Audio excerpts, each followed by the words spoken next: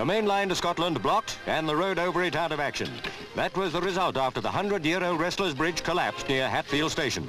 Had this been the only way to the north, it would have been a very serious breakdown, road and rail. Fortunately, while Operation Clear Up went ahead, trains were diverted, and the old Great North Road, which the bridge carried, has less than its former importance. The new dual roadway takes most of the traffic. Meanwhile, another rail bridge collapsed in the Forest of Dean. But with the gangs here, one was enough to be getting on with. The main line had to be cleared, and minutes counted.